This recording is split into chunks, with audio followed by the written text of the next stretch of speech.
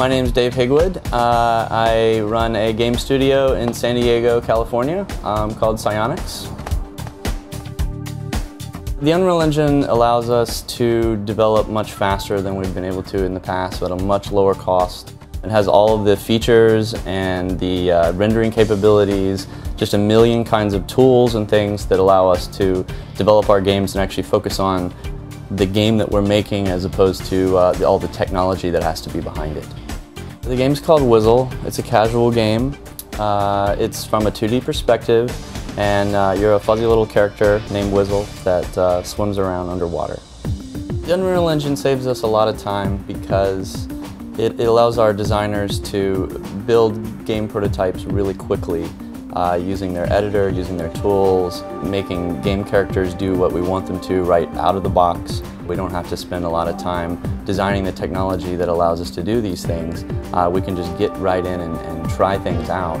We can immediately add lights, we can immediately add materials and effects to that. So a designer who understands the engine can prototype something in just a few hours that would take, without the engine, it could take weeks or even months.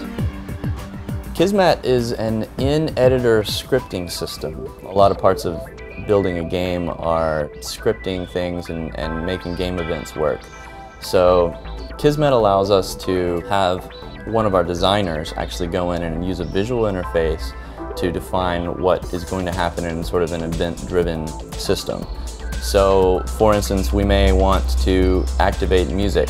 We can simply drop down a level started event, and then we draw a line from that to play the music.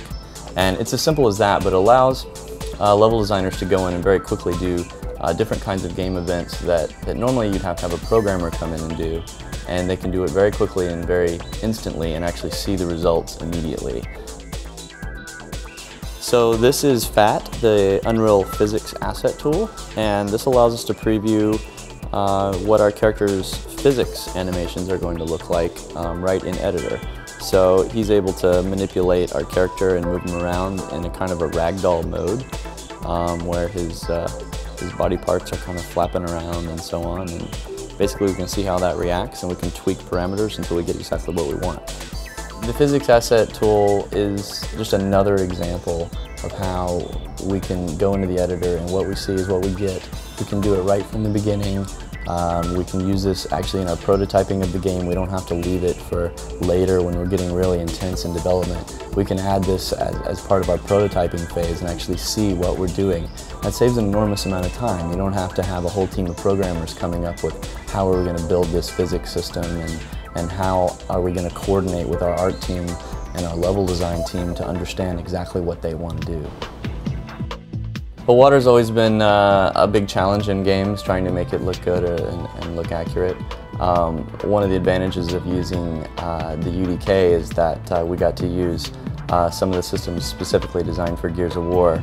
In particular, we use something called the Fluid Surface Actor, which in games like Gears of War is used for when a character walks across a surface of water and you actually see the water disturb. We took it a little bit further and actually placed it in our underwater 2D world so that the characters are always sort of immersed in it. So anytime there's any movement on the screen, you see ripples and waves and so on. But beyond that, we actually put more layers on top of it even. We added material effects around the level that simulate caustics. We have light beams coming down in various planes and showing dust particles floating around. And then we use the post-process system to actually create a sort of wavy effect over the screen. The Unreal Editor really allows us to do a lot with animation. A lot of it can be done actually in the editor itself using the AnimTree. So we have our artists build the animations in the 3D modeling programs just like normal.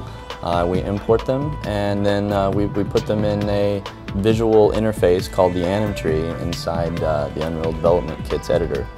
And the AnimTree basically allows us to blend between different animations.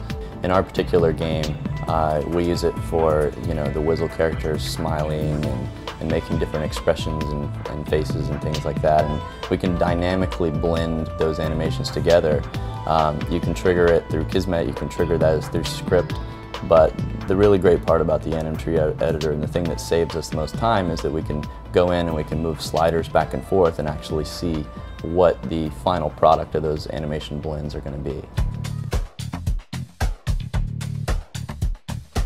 So the amazing thing about the UDK is that it's being given away for free. It's got all the features of commercial game engine, the best engine out there, Unreal Engine 3. That takes away all the excuses for making an amazing game that can actually compete with any game out there, and you've got all the tools right at your fingertips.